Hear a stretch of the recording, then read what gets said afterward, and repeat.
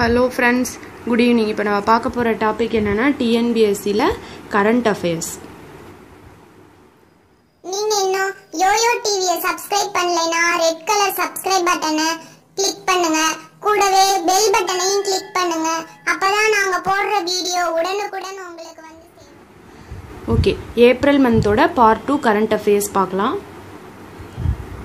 இதுக்கு முன்னாடி April மந்தோட part 1லாம் போட்டேன். அந்த வீடியோ பார்த்துட்டு இதை கண்டினியூஸாக பாருங்கள். அப்போ கரண்ட் அஃபேர்ஸ் வந்து தொடர்ச்சியாக வரும். ஓகே, நேபாள பிரதமர் பேர் என்னென்னா KP ஷர்மா ஒலி. இவர் வந்து இந்தியாவிற்கு தான் முத சுற்றுப்பயணம் வந்தார். வெளிநாட்டு சுற்றுப்பயணம் பிரதமர் ஆனதுக்கப்புறம். ஓகேங்களா? ஓகே, இது மாதிரிலாம் கேட்பாங்களா மேடம்னா கண்டிப்பாக கேட்பாங்க. இது மாதிரி TNPSCல கேட்டிருக்காங்க. அதனால தான் நான் அதை சூஸ் பண்ணி எழுதியிருக்கேன். ஷர்மா ஒலி வந்து எந்த கட்சியை சேர்ந்தவர்னா கம்யூனிஸ்ட் கட்சியை சேர்ந்தவர். இவர் வந்து கம்யூனிஸ்ட் கட்சியை சேர்ந்த இரண்டாவது பிரதமர். ஓகேங்களா? நேபாள பிரதமர். ஓகே, இவர் வந்து ஷர்மா ஒலி வந்து இந்தியாவிற்கு முதலாக வெளிநாட்டு பயணம் வந்திருக்காரு பிரதமர் ஆனதுக்கப்புறம். இதுதான் பாயிண்ட். ஓகே, இந்திய விமானப்படையின் போர் பயிற்சி பெயர் என்னன்னா ககன் சக்தி 2018. பாகிஸ்தான் சீனா எல்லையில் வந்து நடந்தது. ஓகே, நெக்ஸ்ட் என்னன்னா உலகளாவிய சரக்கியல் உச்சி மாநாடு டெல்லியில் நடந்தது. 2018ஆம் ஆண்டுக்குரிய காமன்வெல்த் விளையாட்டு போட்டி வந்து நான் திருப்பி ஒவ்வொரு வீடியோலையும் சொல்லிட்டு இருக்கேன். 21வது விளையாட்டு போட்டி, காமன்வெல்த் 21வது விளையாட்டு போட்டி. இப்போ வந்து நம்மளுக்கு வந்து குரூப் 2 எக்ஸாம் தானே நம்மளுக்கு இப்போ கால்ஃபர் பண்ண போகிறாங்க. அதனால் நான் அதுக்கு ரிலேட்டடாக கரண்ட் அஃபேர்ஸ் எடுத்திருக்கேன். இப்போ வந்து சதீஷ்குமார் சிவலிங்கம் வந்து தமிழ்நாட்டை சேர்ந்தவர். அவர் வந்து கோல்டு மெடல் வாங்கியிருக்காரு. இப்போ 2014லேயும் வாங்கியிருக்காரு. இப்போ 2018லேயும் வாங்கியிருக்காரு. ஏன் மேடம் 14ல் வாங்கினதை சொல்கிறீங்க அப்படின்னா, அதாவது குரூப் 2ல் வந்து கூற்றுகள் மாதிரி தான் நிறைய கேட்பாங்க. அதனால் வந்து 2014ல் கோல்டு மெடல் வாங்கினவர் 2018லேயும் வாங்கியிருக்காரு. தமிழ்நாட்டை சேர்ந்தவர், பளுதூக்கும் பிரிவை சேர்ந்தவர். அவர் பேர் என்னன்னு கூட கேட்கலாம். சதீஷ்குமார் சிவலிங்கம். ஓகேங்களா? தீபக் லாத்தர், இவங்களும் பளுதூக்குதலில் தான். ஏஜ் வந்து 18. ஹரியானாவை சேர்ந்தவங்க, ரொம்ப இளம் வயது. ஓகேங்களா? நெக்ஸ்ட் 2018ஆம் ஆண்டில் டேவிஸ் கோப்பை டென்னிஸ் போட்டி. 2018ஆம் ஆண்டுக்குரிய டேவிஸ் கோப்பை டென்னிஸ் போட்டி. ஓகேங்களா? அது எங்கே நடந்ததுன்னா சீனாவின் டியான்ஜின் நகரில். ஓகே, இது வந்து இரட்டையர் பிரிவா ஒற்றையர் பிரிவான்னு படித்து வச்சுக்கணும். இது வந்து இரட்டையர் பிரிவு. இந்திய வீரரில் யார் கலந்துக்கிட்டாங்கன்னா லியாண்டர் பயஸ், போப்பண்ணா ஜோடி வின் பண்ணிட்டாங்க. அதாவது ஏன் இரட்டையர் பிரிவு படித்து வச்சுக்கணும், இப்போ குரூப் 2 லெவலுங்கிறதுனால இரட்டையர் பிரிவு படித்து வச்சுக்கணும். குரூப் 4 அந்த CCSE குரூப் 4 கேட்டிருந்தாங்க இல்லைங்களா, அதுக்கெல்லாம் ஒற்றையர் பிரிவு மட்டும் படித்து வச்சுக்கிட்டா போதும். இது வந்து குரூப் 2ங்கிறதுனால இரட்டையர் பிரிவு படித்து வச்சுக்கோங்க. ஓகே, 2018ஆம் ஆண்டுக்குரிய டேவிஸ் கோப்பை டென்னிஸ் போட்டி சீனாவில் நடந்தது. லியாண்டர் பயஸ், போப்பண்ணா ஜோடி வந்து வின் ஆயிட்டாங்க இரட்டையர் பிரிவில், இந்திய வீரர். ஓகேங்களா? நெக்ஸ்ட், மியான்மரோட புதிய அதிபர் பெயர் என்னன்னா வின் மைண்ட். ஓகேங்களா? நெக்ஸ்ட், 2018ஆம் ஆண்டுக்குரிய போ ஆஃப் ஆசிய மன்ற மாநாடு. இது எங்கே நடந்ததுன்னா சீனாவில் நடந்தது. அதுக்கு முன்னாடி இந்த போ ஆஃப் ஆசிய மன்ற மாநாடு வந்து அதோட தலைமை இடம் வந்து எங்கே இருக்குது அப்படின்னா சீனாவில் தான் இருக்குது. 2001ஆம் ஆண்டு முதல் போ ஆஃப் ஆசிய மன்ற மாநாடு நடந்துட்டு வருது. ஓகேங்களா? 2018 வந்து எங்கே நடந்ததுன்னா சீனாவில். கங்கா பசுமை திட்டம் வந்து எங்கே ஸ்டார்ட் பண்ணியிருக்காங்கன்னா உத்தரப்பிரதேசத்தில். ஓகே, நெக்ஸ்ட், புதிய கடலோர பாதுகாப்பு தளபதியோட பேர் என்னன்னா KR நாடியாள். ஓகேங்களா? புதிய கடலோர பாதுகாப்பு தளபதியோட பேர் KR நாடியாள். உலக தமிழ் மாநாடு 2018ஆம் ஆண்டுக்குரியது எங்கே நடந்ததுன்னா கம்போடியாவில். ஓகேங்களா?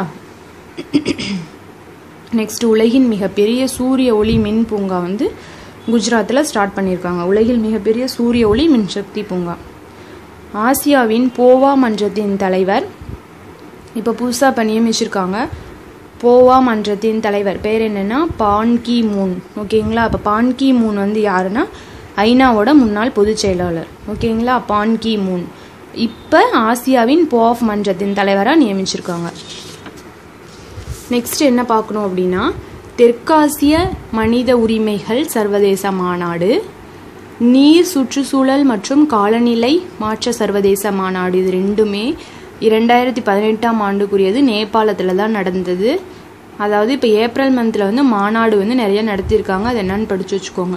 தெற்காசிய மனித உரிமைகள் சர்வதேச மாநாடு, நீர் சுற்றுச்சூழல் காலநிலை மாற்ற சர்வதேச மாநாடு ரெண்டுமே. ஓகேங்களா. நெக்ஸ்ட் 2018ஆம் ஆண்டுக்குரிய இராணுவ கண்காட்சி திருவிடந்தையில் நடந்தது. அதாவது சென்னையை அடுத்துள்ள திருவிடந்தையில். இது வந்து எத்தனாவது இராணுவ கண்காட்சினா 10வது இராணுவ கண்காட்சி. 2018ஆம் ஆண்டுக்குரிய இராணுவ கண்காட்சி. ஓகேங்களா. IRNSS-1I செயற்கைக்கோள் PSLV C-41 ராக்கெட் மூலம் ஏவப்பட்டது. அதாவது இதில் படிக்க வேண்டியது என்னென்னா IRNSS-1I செயற்கைக்கோள் C-41 ராக்கெட். ஓகே. இது எதுக்கு பயன்படுதுன்னா கடல்சார் ஆராய்ச்சி மற்றும் எல்லை கண்காணிப்பு, சாலை போக்குவரத்து, வான்வெளி போக்குவரத்தை ஒழுங்குபடுத்துவதற்கெல்லாம் இந்த செயற்கைக்கோள் வந்து பயன்படுது. ஓகேங்களா. நெக்ஸ்ட் 2018ஆம் ஆண்டுக்குரிய காமன்வெல்த் மாநாடு. 2018ஆம் ஆண்டுக்குரிய காமன்வெல்த் அரசு சாரா மாநாடு வந்து எங்கே நடந்ததுன்னா லண்டனில். அது எத்தனாவது மாநாடுனா 25வது மாநாடு. அப்போ 24வது மாநாடு என்ன? மால்டாவில். ஓகேங்களா. 24வது மாநாடு மால்டாவில். 2017ஆம் ஆண்டுக்குரிய தாதா சாஹேப் பால்கே விருது வந்து யாருக்கு கொடுத்துருக்காங்கன்னா வினோத் கண்ணா. ஓகேங்களா. அந்த வினோத் கண்ணாங்கிறவர் வந்து ஹிந்தி ஆக்டர். இப்போ இந்த தாதா சாஹேப் பால்கேன்றவர் வந்து திரைப்படத்துறையின் தந்தைன்னு சொல்கிறாங்க. இவருக்காக 1969ஆம் ஆண்டுலேருந்து விருது வழங்கிட்டே இருக்காங்க. தாதா சாஹேப் பால்கே விருதுன்னு விருது வழங்கிட்டே இருக்காங்க. இப்போ 2017க்கும் அந்த விருது வந்து வழங்கிட்டாங்க. அப்போ கொஸ்டின் எப்படி ரிலேட்டடாக படித்து வச்சுக்கணுன்னா ஃபஸ்ட்டு கொடுத்த இயர் யார், இந்த வருஷத்துக்குரியது யார், அதுக்கு முந்தின வருஷத்துக்குரியது யாருன்னு படித்து வச்சுக்கணும். அதுக்கு தான் நான் 1969 எடுத்திருக்கேன், 2016, 2017 எடுத்திருக்கேன். ஓகேங்களா. 1969ஆம் ஆண்டுக்கு யார் கொடுத்துருக்காங்கன்னா தேவிகா ராணிக்கு. இவங்க வந்து ஒரு நடிகை. ஓகேங்களா. நெக்ஸ்ட் 2016ஆம் ஆண்டுக்குரியது வந்து 2016 கே விஸ்வநாத். ஓகேங்களா. இவர் வந்து ஒரு டைரக்டர், அதாவது இயக்குனர். 2016ஆம் ஆண்டுக்கு விஸ்வநாத்துக்கு கொடுத்துருக்காங்க.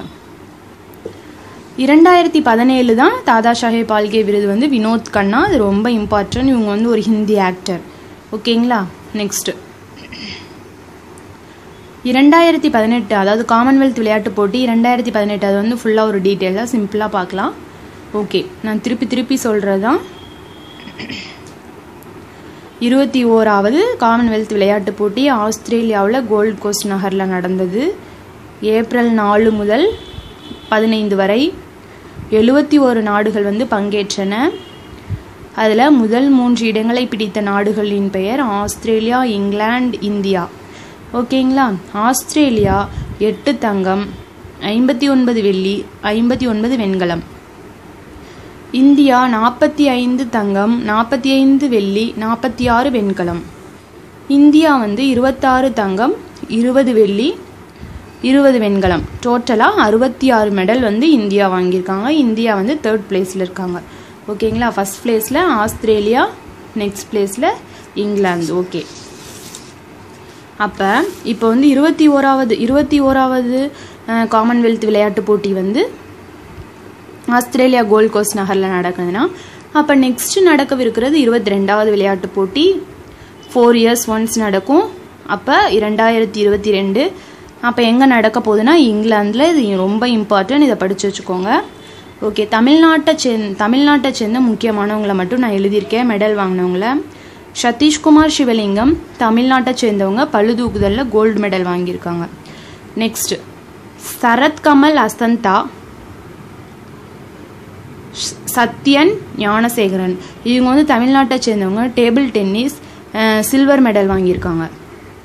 ஓகேங்களா. சரத்கமல் அசந்தா வந்து டேபிள் டென்னிஸ் தமிழ்நாட்டை சேர்ந்தவங்க, பிரான்ஸ் மெடல் வாங்கியிருக்காங்க ஆண்கள் ஒற்றையர் பிரிவில். ஓகேங்களா. நெக்ஸ்ட் ஜோஸ்னா சின்னப்பா தமிழ்நாட்டை சேர்ந்தவங்க, ஸ்குவாஸில் அதாவது ஜோஸ்னா சின்னப்பாவும் தீபிகா பள்ளிகள் 2 பேரும் தமிழ்நாட்டை சேர்ந்தவங்க. ஸ்குவாஸில் பெண்கள் இரட்டையர் பிரிவில் வின் பண்ணியிருக்காங்க. ஓகேங்களா. இது மாதிரி ரொம்ப இம்பார்ட்டண்டானதை மட்டும், அதாவது எல்லா மெடல் வாங்கின அத்தனை பேர்த்தையும் படித்து வச்சுக்கணும்னு அவசியம் இல்லை. ரொம்ப இம்பார்ட்டண்டானவங்களை, அதாவது ஃபேமஸ் ஆனவங்களை மட்டும் படித்து வச்சுக்கணும்.